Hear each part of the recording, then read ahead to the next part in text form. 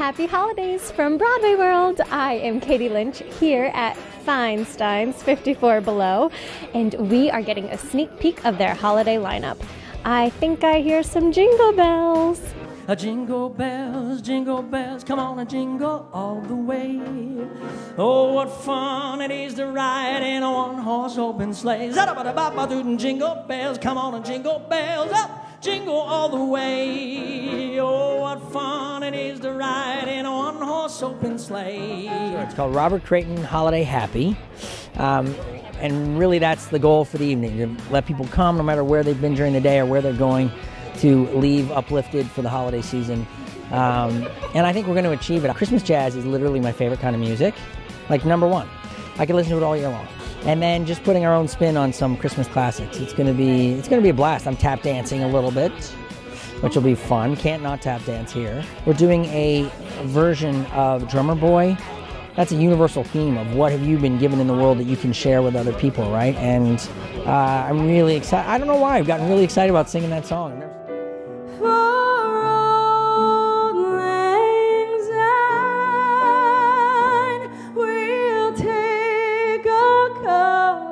Of kindness yet for old lang syne, for old lang syne, for old lang syne. We'll take a cup of kindness yet for old.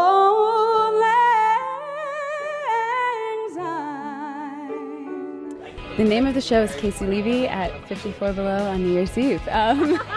Just giving you all the information in the title. Fantastic. Yeah, the show is going to be a party. That's first and foremost. I just want to make it fun for the audience to ring in the new year.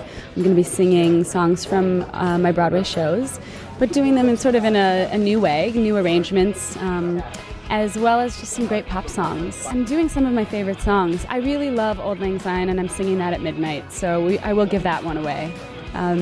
There's something kind of, I don't know, ethereal and Christmassy and holiday-ish and yummy about that song. So that's definitely one of my favorites in the set. You know, I've heard that thing of like on New Year's you should do the thing that you want to do in 2018. And I'm going to be singing quite a lot in 2018. And so I'm really glad that I am starting the year off right in that way. And so I hope the audience similarly just gets to feel a lot of joy and fun. Will we get a sneak peek of...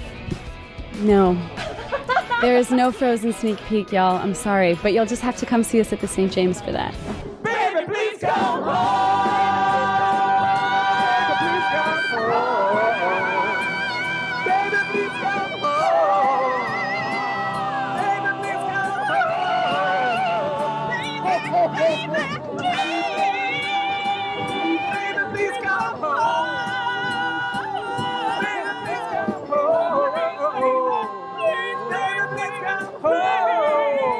I am Joe Iconis, and my show is the Joe Iconis Christmas Extravaganza, the 10th annual Joe Iconis Christmas Extravaganza, to be exact.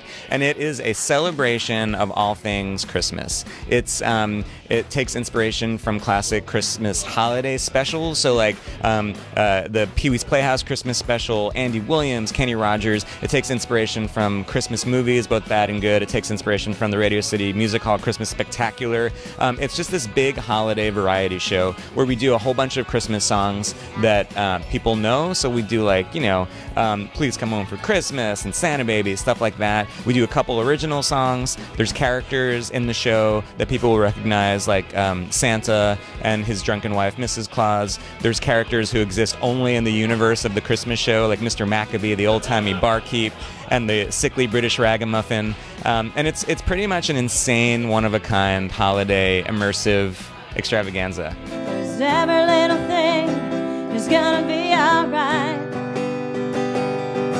And so I wake in the morning and I step outside and I take a deep breath and I get real high and I scream at the top of my lungs, what's going on? And I said, hey, yeah, yeah, yeah, yeah. Hey, yeah, yeah. Don't worry. Be happy. The of our show is basically the Skivvies. We are, you know, the self-titled, and, you know, that's the title of our album and our show and our everything.